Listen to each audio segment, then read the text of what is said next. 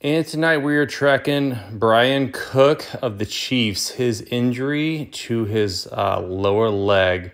Unfortunately, he was out the remainder of the game with a really bad injury to his left lower extremity. And it looks like a very severe ankle inversion sprain with probable fracture, if I were to guess. And of course, it's possible that he did have a high ankle sprain, external rotation injury due to the mechanism. And he is now clutching that left side in the right lower hand corner of your screen, number 6. Unfortunately, he looks like he was planting his feet and then came down really hard at an angle. And then once he came in contact with his opponent is when the fracture occurred. So we can take a look here, respectfully taking a look at this injury as I plan on following him in his path to recovery during a comeback.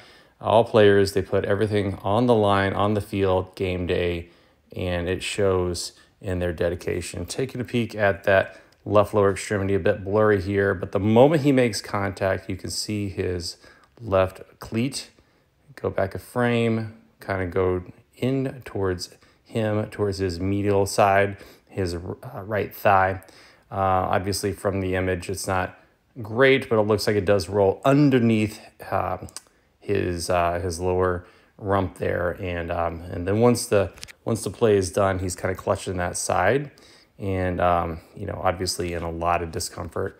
Bryan Cook, you're an amazing player and I really feel bad for you, sir. So hopefully, he can get the proper treatment he deserves and continue on and see him back in 2024.